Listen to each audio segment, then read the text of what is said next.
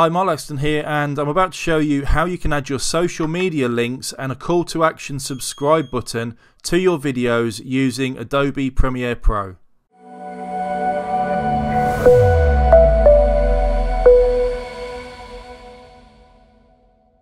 So we'll start by opening the project in Premiere Pro, and I'll leave some instructions and a link below this video as to where you can find this project. So we'll double click on the project, and you'll see that starts opening this project up in Premiere Pro. That'll just take a few seconds to load up. Then you'll see we've got this message here, so that's just asking where I want to save this file. So I'm just going to click on OK, and then you'll see this project opens up. Okay, so we've got all these elements and everything all loaded up, and this image here, if we just toggle, this is this one here, so if we just toggle that off, you'll see that turns that off, and if we just pull this across, you'll see that's the animation. So you've got quite a few different animations on there for different social media links. Now if you don't need all of them, then you can turn off each one individually. So let's say, for example, if we don't want the Periscope and the Twitch, then we just find that on here. So we can see, if we just use the scrolling wheel, we can see the Twitch there, and we're just going to close that one or hide that one. Periscope, we're going to hide that one as well. Okay, now you've got the subscribe and the like. So in this case, what I'm going to do is I'm going to hide the like one. So we're going to turn that off, and we're going to grab this subscribe, and we want to bring it down here. So we can just click on subscribe, click on the actual element twice, and drag that down. So we can put that, let's say we'll just put that just there. Okay, and now obviously you want your own links put in here. So in this case, we're going to click on Facebook, and let's go down to Facebook and click on that twice, and then you see Facebook link here, so we'll click on that and we'll click on that twice. Okay, and you'll see this here. So now one little tip is to keep this text the same color. Don't delete the whole thing. I'm just going to click at the end, and then I'm just going to delete this, and in this case I'm just going to put Mark Laxton's. So that's mine. So I'm just going to delete that R then at the beginning. So now we're keeping the same color, and if it doesn't quite fit, you can see this line here. So we're going to mess around with this font size, so we can just drag that. So let's say that's 95, and once you've got it how you like it, you don't have to save anything. You can just click on the X. Okay, so that's there. And if we go back to this part here where it says background, you can see that's now changed. So now we'll do the same for Instagram. So we're going to click on Instagram, double click it, and double click this one too, and then come here and change this one as well. Then I'm going to remove the R, and then just resize it so it's the same. So that was 95. Okay, so all I'm doing there is just keeping my finger down on the button and just dragging this to side. So again, that's fitting okay, and we can click on the X. So now if we go back to the actual project again, we can see this here. Okay, and now this is going to be okay for us to use.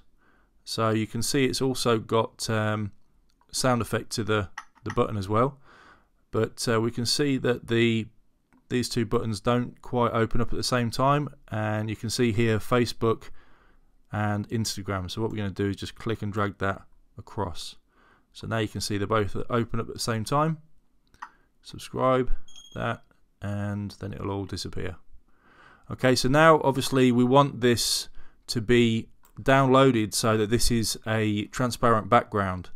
So what we can do, I'm on a Mac, you can go through this and go to export, but on a Mac you can just press Command and M, and then you'll see this. Now it's important to keep this as QuickTime, so the format is QuickTime, and remember to save the file. So we'll just click on that, and we'll put social links. Okay, so that's going to save it to the desktop in video format. So save, and then we also want to keep the audio, so we're going to make sure that's checked. And then if we scroll down a little bit, then we can see this video format. So we're going to look at the video options here. So where it says video codec, we'll click on that, and then it's important that you click on this animation. Okay, so now you've clicked on animation. If we just scroll down, we're going to change this. So we don't want it to be in ratio. We're just going to take that off, and that's going to be 1920. Let's put a line through that. So we don't want it to keep the ratio. So 1920 and 1080. Okay, so that's your normal 16:9 video size. And if we just scroll down, then we'll change the lower first, this field order, from lower first to progressive. Okay, and just scroll down a little bit more.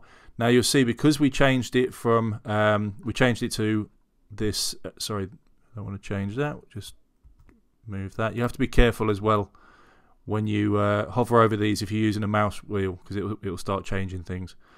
So because we changed it to animation here, then you can see that actually changed and added this element here, so the 8 BPC plus alpha. So we're going to check that, and that allows us to download this and export it with a transparent background. So we're going to check on that box to render at maximum depth, and that's pretty much all you need to do. So once you've done that, then you can export, and you'll see that starts exporting now. Now, another important thing is when this exports, then you'll see this file on your desktop as a QuickTime file, okay? And you don't need to click on it to play it, because it will convert it into like a video. So I'll just show you quickly. Here I've got the file that I've just downloaded. Now you can see this is as QuickTime. Now if I double click that and play it, that's basically going to be turning it into a flat video, so it's not going to be a transparent background or anything. So I just want to leave it as that, and if I'm just going to drag that over to the side and open up the Premiere Pro. Now what I've just done is put in a little video here, so I've got my logo animation there. I'm just going to scroll over. So I'm just showing you this so I can show you how easy it is to put over the top of any video. Obviously that could be any video now, and all you'd do then is just grab this as a QuickTime file, put it over the top, and if we just open that up again full size, then you can see now that this opens up nicely there. And then all you need to do is obviously just click on that, play around with it to the point where you time it to your video. Okay, and there you have it. So you've basically put that on the top of the video with a transparent background.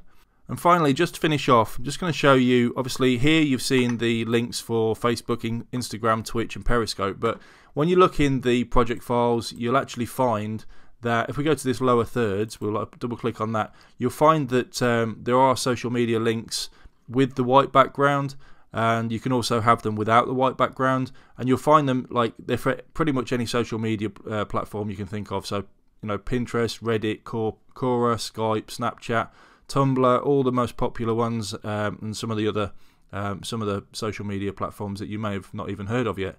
But you can find them all in there, and you can also see here you've got design elements, buttons. If we click on that, you can see this one's just for a like button, this one's for a like and subscribe, this one's for a like, subscribe and a notification or bell icon for notifications, and you can obviously just drag those down onto your timeline. So like I said, I'll put the instructions and a link below the video where you can find this project. But for now, thanks very much for listening. I hope you've enjoyed the video. Please like and subscribe to my channel if you want to watch more videos like this. And remember, again, to hit the bell icon so you don't miss out on any future videos. So thanks again for listening. Have a great day, and I'll speak to you soon.